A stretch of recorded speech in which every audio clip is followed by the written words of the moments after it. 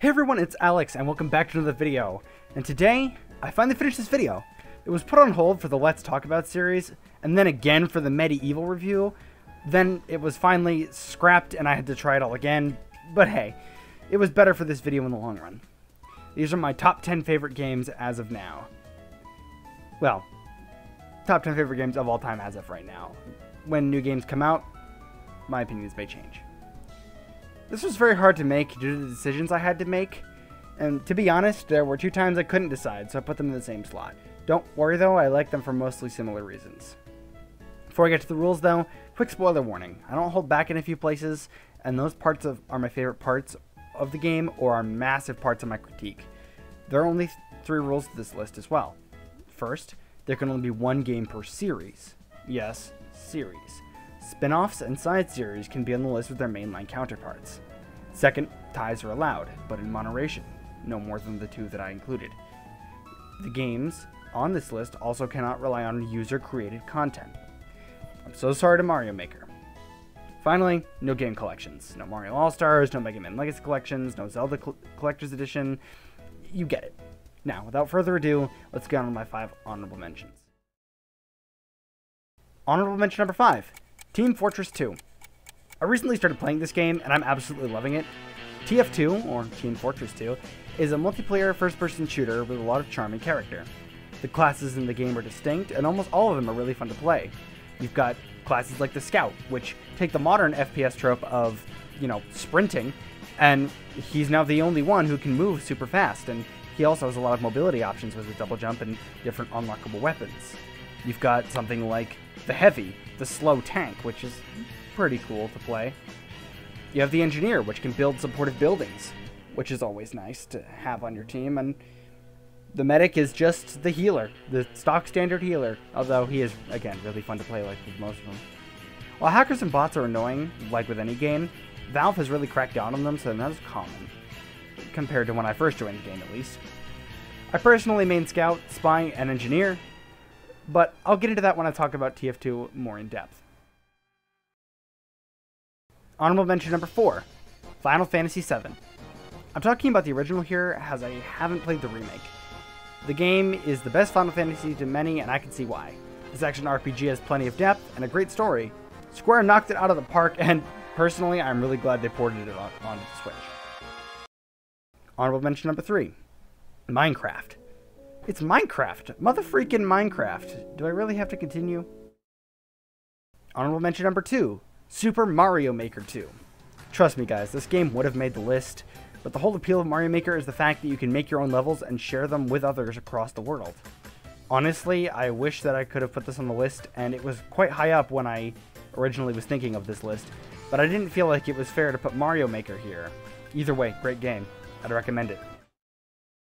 Honorable mention number 1, The Legend of Zelda Twilight Princess. Now, listen, I know Breath of the Wild got perfect scores, but this is my list. I love the atmosphere and art style of Twilight Princess. Yeah, some models look bad, but honestly, which AAA game prior to the Wii U didn't have at least a few things that looked off, or even look off now? Twilight Princess is about as Zelda as you can get. It perfected Ocarina of Time's formula perfectly. If you have the Wii U, get the HD version, or if you have a Wii or GameCube, get those versions, as they're fine enough as well. Alright, with these out of the way, let's move on to the main list.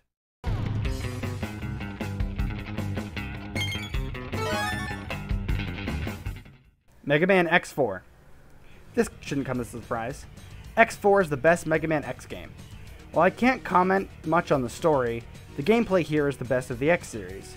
I prefer to play as Zero, and Stardust and I have a ton of fun playing the game as Zero on Wildcard. In fact, we just finished it up. You'll leave the link in the description or maybe in the cards. Mega Man is a series that started out on the NES, and it's all about tough as nails running and gunning as well as platforming. You can get power-ups from defeated bosses, which can make defeating other bosses easier. Zero forgoes the Buster, or the gun, here for Saber. He also doesn't get new weapons, but more like new abilities. This is slightly harder, but I think it fits the well-expanded movesets that the X games add. X4 also had a lot less bullcrap per minute than the other X games that came after, which is nice. Regardless, I'm awful at Mega Man in general, and sometimes that sparks rage, so that's why it's so high on the list.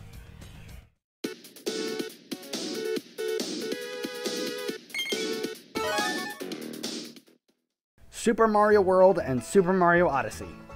Here's the first split. These games are here for the exact same reason: precision. Super Mario World is a Super Nintendo masterpiece.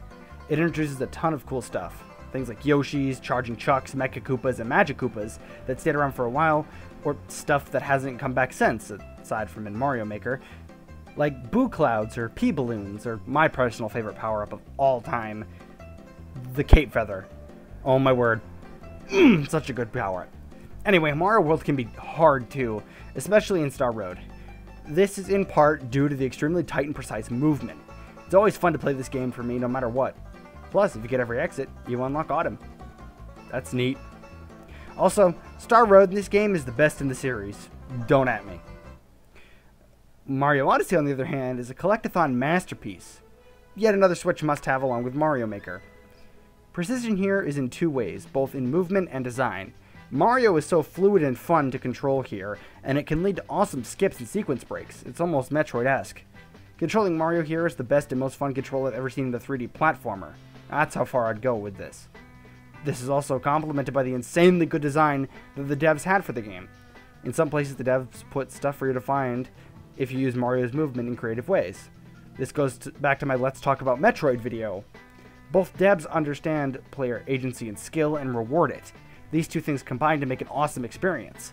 If you don't have the game yet, get it. It's worth your time. And if you have a Switch, might as well get Mario World 2. It's on Nintendo Switch Online. I mean, granted, the online function doesn't work as well, but hey, the Super Nintendo games are nice.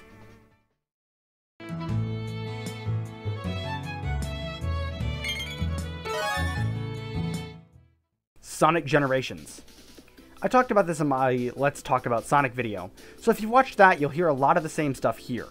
In my opinion, this is the best Sonic game, bar none. It's almost glitch-free, it's the master of flow, it can actually be challenging. This game was the debut of classic Sonic as a separation between the two characters, and this game mixes the classic 2D formula and the modern boost formula together to form a fun, cohesive package. The classic Sonic levels see you running through side-scrolling levels reminiscent of the Genesis games, and the boost formula is the same basic concept with an expanded moveset in 3D. Plus, the levels are all reimaginings of the levels of Sonic's past, making the game's theming perfect. While the story is nothing special, it's the gameplay and music that shines. The music on display here is heavenly, and I can't stress enough how much I love each and every track here. However, the reason why this is so high on the list, despite all of this, is the length, and the missed potential that goes along with it. There are only 9 main levels in the game. I wish that we could have run through places like Stardust DJ Zone as a zone instead of just a boss level. Or maybe you could have run through an altered version of Westopolis for the 4th level in the Adventure era. I understand for the 3 modern levels, since it was the modern era at the time, there were no other good Sonic games. But imagine instead of an underwhelming and short platforming segment in the overworld, you ran through a level that uses different parts of each stage as a final victory lap before the boss. Heck, the final boss even does this, where it has floating chunks of things like Chemical Plant and Sky Sanctuary. Don't get me wrong, I love this game, but like most things, it has its flaws.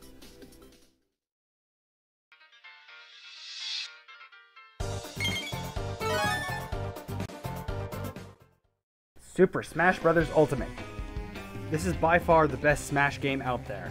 Ultimate brought back almost every previous stage and fighter and added new ones. That included my most wanted newcomer in the base game, Ridley, and my second wanted newcomer as DLC, Banjo and Kazooie. By the way, Banjo-Kazooie is fun to play. Please, if you bought the DLC, actually play Banjo. It'll be worth your while. Anyway, Ultimate's gameplay is the most refined of the series. It has directional air dodging like in Melee, as well as Melee's high speed, but the game looks better than any Smash game. They also redid each previous stage from the ground up, at least graphically. The controls are the most responsive, and has the most unique mechanics. Smash 4 was home to Cloud's Limit and Ryu's special inputs as the only unique mechanics, but Ultimate has those two, as well as K. Rool's belly armors, Ryu's special inputs, returning in Ken, and having new ones in Terry, Terry's Gold Meter, and Incineroar's Revenge, and in the DLC, Joker's X to Arsene, Hero's Magic Power, Banjo's Wonder Wing, and Byleth's Blandness. I'm just kidding, I don't mind Violet and Smash.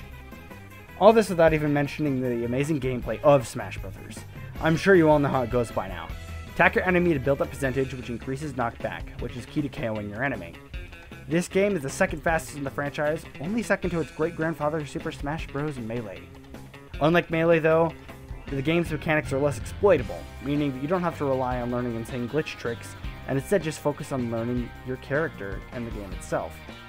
Plus, unlike Melee, pretty much every stage is legal, because the aesthetics can be turned to either FD or Battlefield.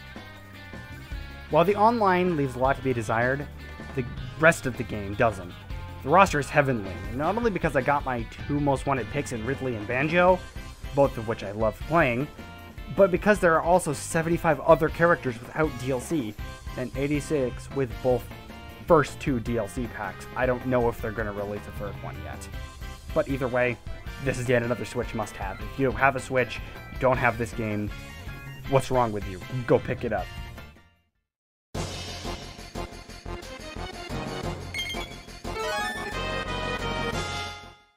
Pokemon Mystery Dungeon: Explorers of Time. This game is seen by many as a masterpiece, and I would definitely have to agree.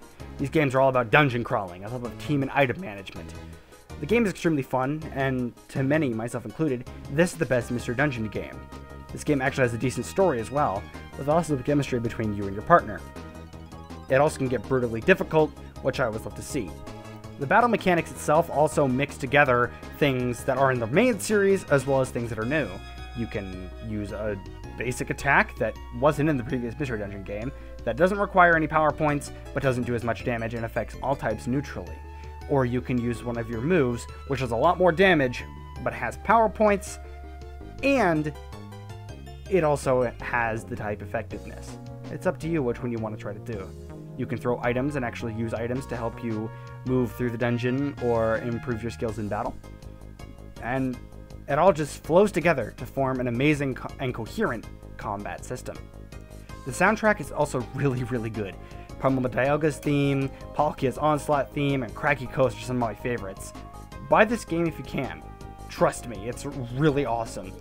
But before we move on, allow me to play snippets from each song that I just mentioned, and you'll see what I mean, and you'll see why I think that this game's soundtrack is such a masterpiece.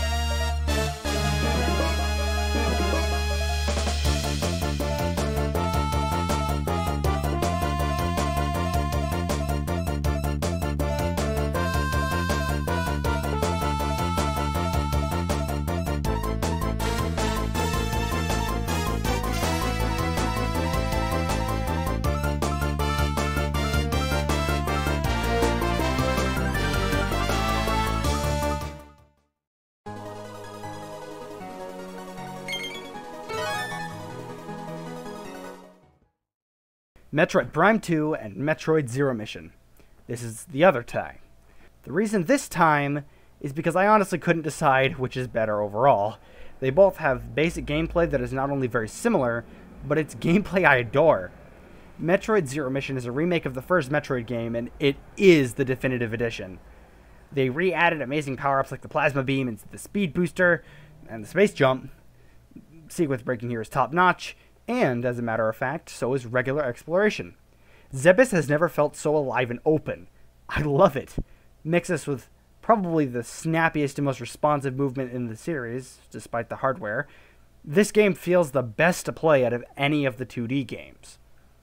The bosses here aren't all that special, mostly Super Metroid rehashes, but they're still fun. To top it off at the end, they added an endgame stealth section that reminds the player that this is technically a successor to Fusion. But this time the stealth is actually fun and not just a glorified cutscene. Plus, it is hard. Like I said, exploration here is fun, and finding skips and sequence breaks is part of the fun of this game. Plus, the movement here is amazing. Like, my favorite part about this whole thing is the speed booster puzzles, and that's part of the entire exploration. Granted, it just gets you a couple power-ups, but finding creative ways to use your Shine Spark is always fun. This game is amazing.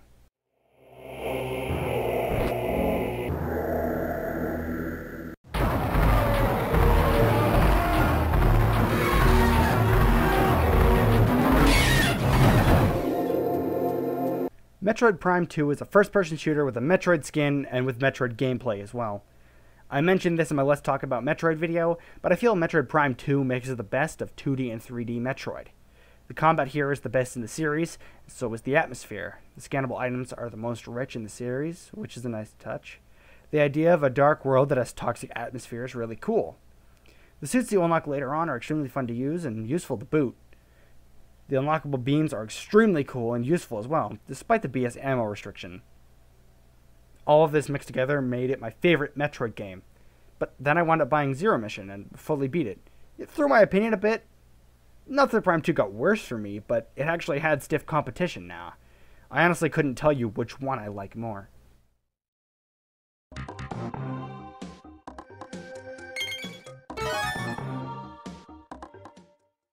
Mario & Luigi, Bowser's Inside Story, but specifically the DS original. This is one of the 2 games on the list that shaped what I want as a game.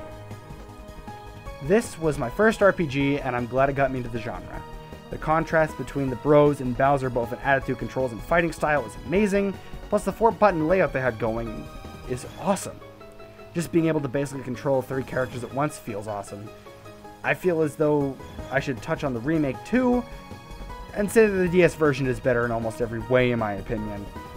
If you have a 3DS and not a DS, but you still want to play this game, don't even bother getting the remake. Get the original. However, I'm sure that soon enough you'll see what I'm talking about.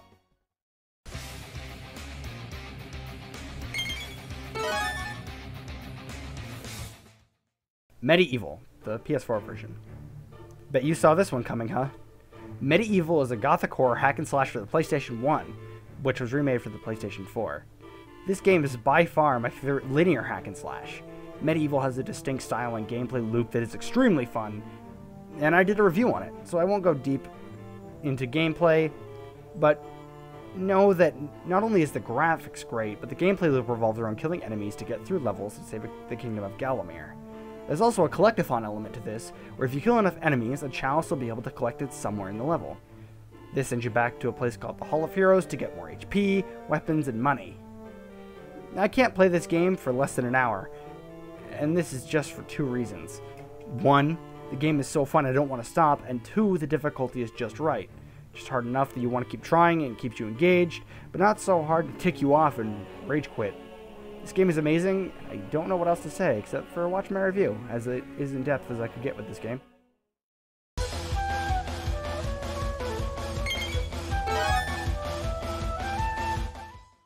Hyrule Warriors Definitive Edition. This is another game I did a review on. I know a lot of people don't like this game, but I like it. This game has 2 control schemes, Warrior and Zelda. I used Warriors, and there's a reason for that. This game is a basic control scheme that makes combat feel nice, seeing as that's the whole focus it should be. Using the Switch controller with no remaps, B is dodge, Y is light attack, X is heavy attack, and A is special attack. You can mix light and heavy attacks for some sweet combos, and end it with a special. The gameplay itself revolves around defeating thousands of enemies to take keeps and defeat bosses. It's extremely satisfying to pull off combos and take keeps, and I can't stress that enough. If you really want to know more, then check out the review I did. The gameplay is simple, and that's what the game needs. Plus, the music is great. It's a great mix of orchestral and metal remixes.